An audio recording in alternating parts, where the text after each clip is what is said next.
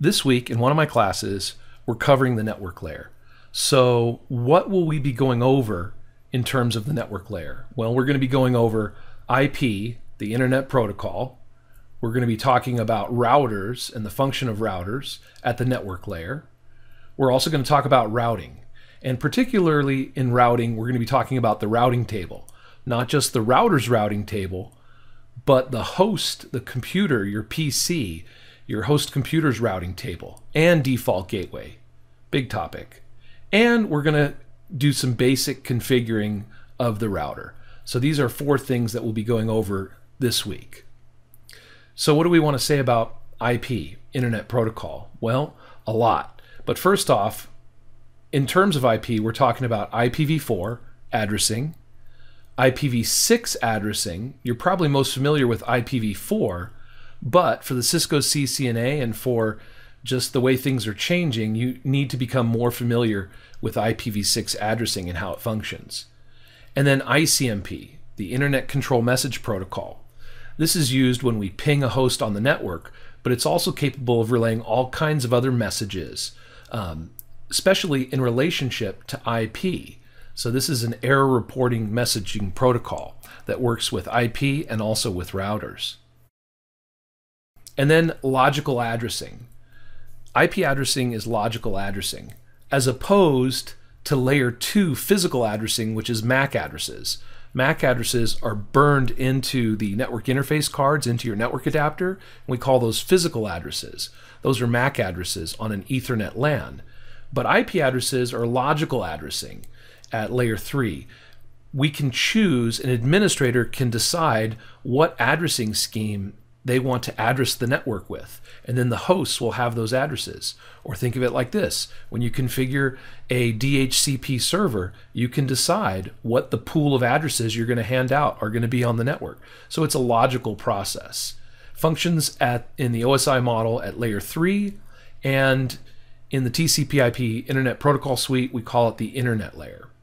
All right, we're also going to be learning about routers. Now, what about routers? Well, routers function at the data plane regarding forwarding. At the control plane, when it comes to routing, they're also responsible for quality of service, QoS. For QoS is when we need to prioritize different types of traffic, namely voice over IP phone calls, streaming video, things like that. And then the newest topic related to the network layer is software-defined networking. So this is a different way of implementing routing on a network at the software level. It basically separates the forwarding plane from the control plane, and then the control plane, which is controlling basically the routing functions, can be centralized to a centralized server. When we talk about routing, we're really talking about the routing table, like I said, and we're going to talk about that some more, and then configure the router. So let's first of all look at IP. All right, so the Internet Protocol, IP has its own packet header, and that IP header is added to the transport header and data. So here you have I have a little image here of the transport header, transport layer header, and data that are now encompassed within the IP header, and now we have a packet. At the transport layer, we had a segment, and now the segment is wrapped in a packet, and the IP header is added on. Now, what about IP? IP is connectionless, meaning there doesn't need to be a prior established connection at this layer. And what I mean by that is, like at the transport layer, we had the 3-way handshake. That's a prior connection. In other words, layer 4 is handling the prior connection, the 3-way handshake. But with IP at layer 3, no prior established connection is required. It's also considered a best effort protocol. There's no reliability built in at layer 3. There's no retransmission of the packets at this layer. That's also handled by TCP at layer 4. And IP is media independent.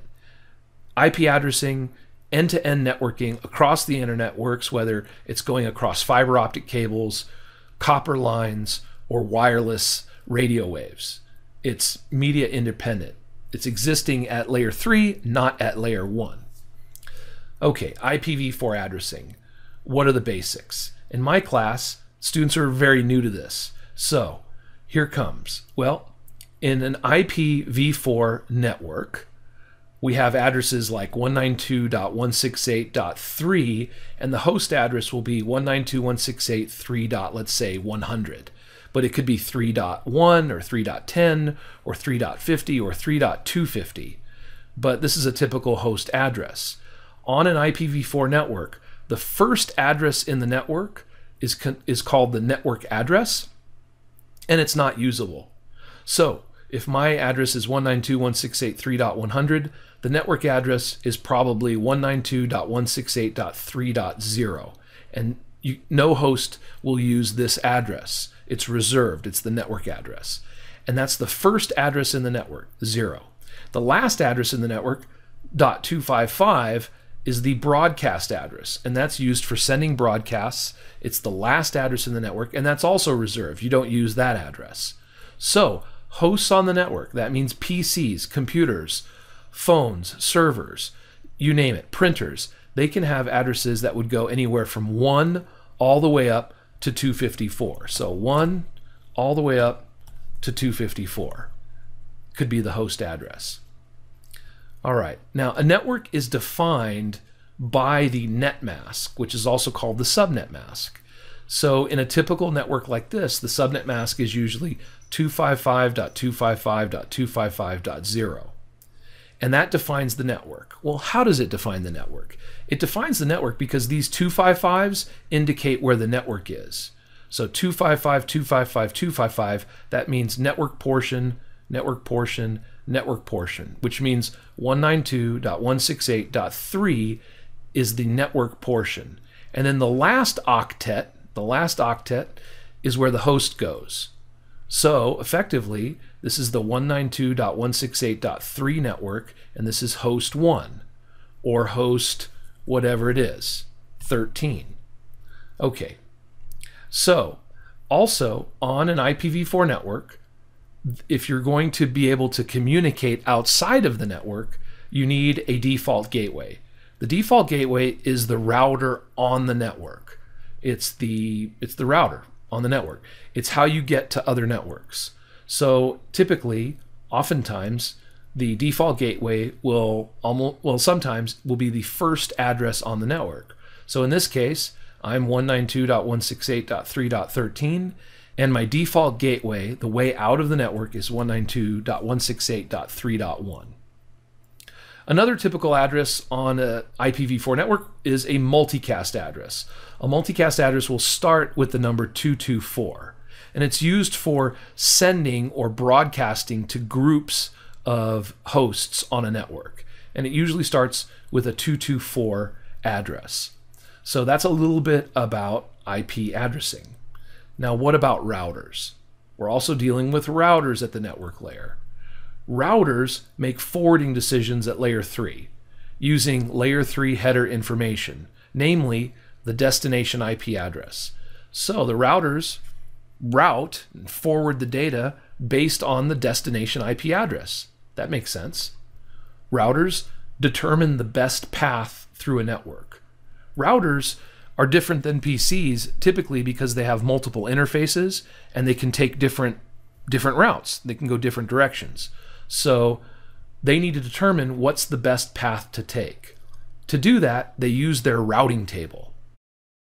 Lastly, routers make forwarding decisions, they determine the best path, and then they forward the data and moving packets from input interfaces to output interfaces. So in other words, the data is coming in, the packets are coming in on one interface, and they need to get forwarded oftentimes out of another interface. All right, now what about our host computers, my PC, my laptop, my computer? What about those? Well, our computers can also be routers. In other words, they also make forwarding decisions at layer 3. My computer makes forwarding decisions. My computer also has a routing table. You can see the routing table by putting in the command line netstat-r. Netstat space -r, and you'll see your routing table. Your host computer will also have a default gateway. And as I've said before, the default gateway is the router. It's the way out of the network. The default gateway is used to reach unknown networks, to reach basically all the networks that are not your own network. And it does that by looking in the routing table and seeing the quad 0 route that uses the gateway. And we'll take a look at that in a minute. This is for unknown networks.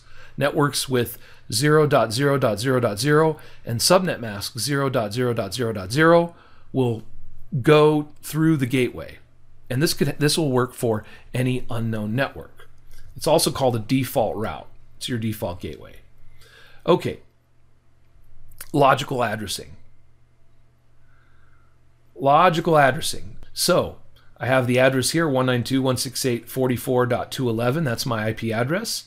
You take the subnet mask, and you can see the network portions here. 255.255.255 define the network, and then this 0 is where the host bits are. So this is host 211, and it's the 192.168.44 network. So the network is 192.168.44.0.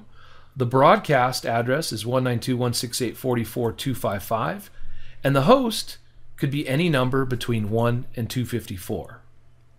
Now, oftentimes you'll see the subnet mask written with /24. The /24 means there's 24 ones in the subnet mask. In other words, if I take this subnet mask right here, 255.255.255.0, and write it in binary, it gets written like this.